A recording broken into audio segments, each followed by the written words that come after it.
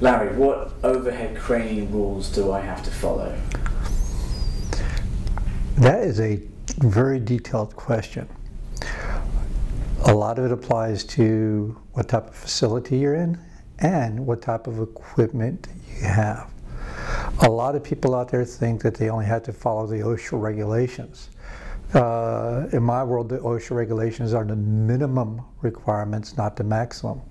There's actually 4 sources of information that you need to be aware of. The OSHA regulations. The regulations are government guidance that tells you what you have to do to be in compliance with the law. Then you have industry standards. A standard is a consensus agreement within the industry on how they're going to behave and how they're going to do things.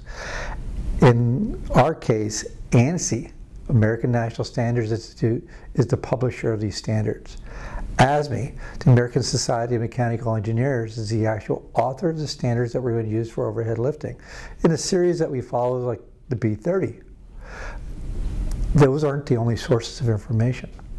Your own company is supposed to have a policy that's going to address how you're going to follow the standards and regulations and what you might be doing different. And then the 4th source of information is the manufacturer's instructions. Everything out there comes with an owner's manual, operator's manual, some type of guidance. Now, of these 4 different sources of information, which one do you follow? Well, that's kind of hard, and it's whichever one is stricter, which means you have to know what is in the federal law, the industry standards, your own company policy, and what the manufacturer says on each specific topic.